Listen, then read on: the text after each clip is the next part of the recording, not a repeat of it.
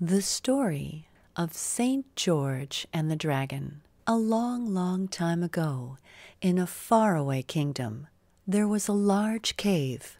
In this cave lived a dragon. If the dragon would breathe on a person, they would die on the spot. At first, the dragon was sleeping in his cave for many years, and so he did not disturb the villagers. But one day, he woke up and threatened to kill them, one and all. People had no choice but to come to terms with the dragon. They agreed to give him one person every month, so long as he left the others alone and unharmed for the rest of the time. The dragon agreed. But how were they to decide which person to sacrifice?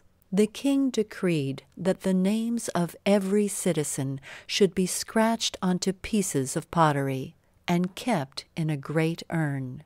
Each month, one of the names would be drawn out of the urn, and that person would be given to the dragon. In this way, men and women, rich and poor, could be chosen to be fed to the evil beast. On the day the first lottery was made, and to everyone's surprise, the name of the princess was shaken out of the urn. According to the king's own law, his daughter must be sacrificed. The king was very, very sad, and he called the people together and offered them gold and treasure if someone would agree to trade places with the princess.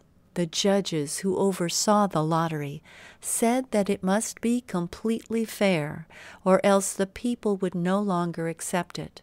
And so, much saddened, the king said to the princess, "My dear, I shall never see your wedding day." A week went past, and the day arrived when the princess should meet her fate. The palace servants dressed her in her wedding gown and placed a crown of flowers on her head. They led her out of the city in a procession and headed for the lake near the cave where the dragon lived. The servants knew that this lake was where the dragon cooled himself off in the heat of the day. As they were on their way, a soldier came riding up to the city. His name was George. George stopped and asked why such a beautiful young woman was looking so sad on her wedding day. A citizen replied, "Because, according to the law, she must be offered to the mighty dragon so that he can spare us all."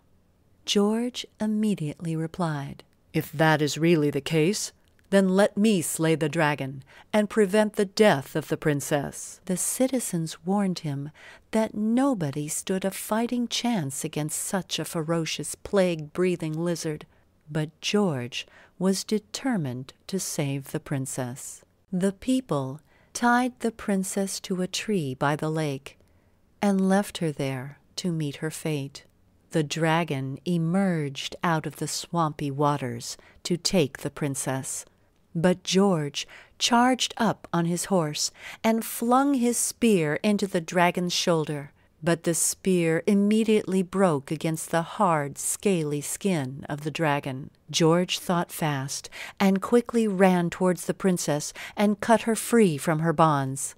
The dragon was enraged and rounded on his attacker. George retreated and took off his belt. Then he threw it at the dragon, and by a miracle, the belt wrapped itself around the dragon's neck like a collar. Immediately, the dragon became as peaceful as a lamb, and both George and the princess were able to lead the dragon back to the city.